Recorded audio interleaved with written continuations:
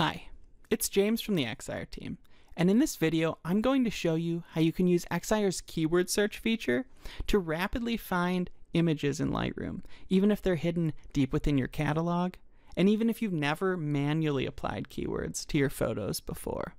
So first, you want to make sure you're in the Lightroom library module. You're going to come up here to Library, Plugin Extras, and then from this list of Excire Search tools, we want to select Search by Keyword. You get this dialog box, and on the left-hand side, you'll see a list of keywords. It's important to understand that these are the keywords that Excire has automatically applied to your images upon initialization. These are not user-added keywords. They've been intelligently added by Excire's AI.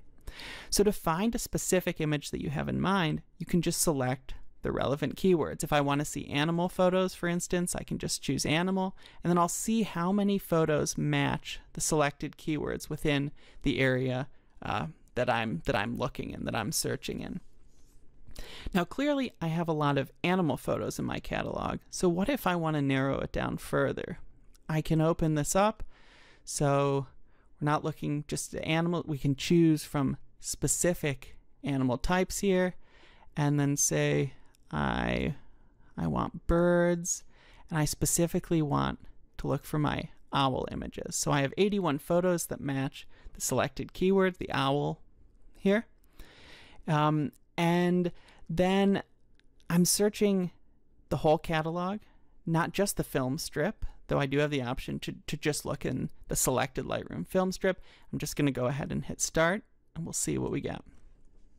So right away, we end up with a slew of images from my catalog that show owls of different species. And that's exactly what I was looking for.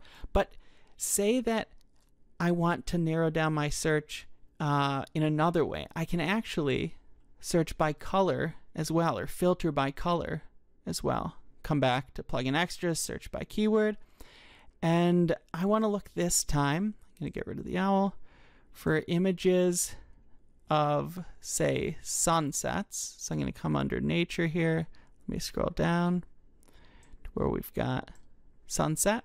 I'm going to add that, but I don't just want any sunset image. I have 706 of those. I want red sunset photos. So I choose from this dominant colors palette here. Go ahead, I have this, 46 photos match the keyword, searching the whole catalog. Then I hit start. And here's the result, a set of beautiful red sunset images from which I can choose the particular one I had in mind or just my favorite in general.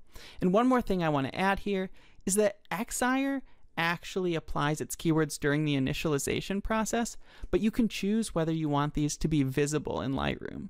Right now, when I click here on this first ship photo, I can actually come and look under the keywording panel on the right-hand side, and I can see the keywords that Excire has automatically added. But this isn't always the case. If you can't see your keywords and you want to be able to see the keywords that Excire has added, you'll need to go to Library, Plugin Extras, and make sure that you've chosen one of the transfer keywords options. Or you'll need to make sure that when you're doing your initialization, here's the initialize photos option. You want to make sure that transfer keywords after initialization is checked. That way you can make sure that your keywords are always visible if you want them to be. Now, as I'm sure you can imagine, the Excire keyword search comes in handy all the time when you want to find images of a particular type, so say photos of sunsets, for example, or even when you have a very specific image in mind that you're looking for. So go ahead and give it a try. Open up Lightroom Classic and see if you can retrieve some of your long-lost photos from deep within your catalog. Thanks so much for watching.